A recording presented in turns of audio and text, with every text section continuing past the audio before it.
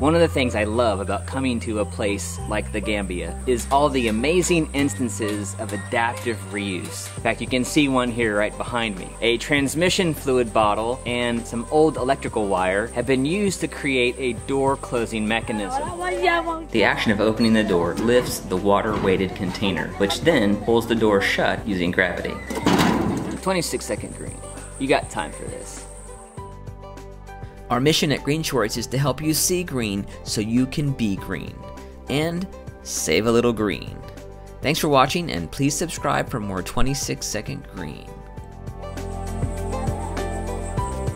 I got some help on this video with this guy. Here, come on, Mustafa. Alright, come over here too. Had a couple extra production assistants on this one. Say hi. Everybody wave at the camera. Hi.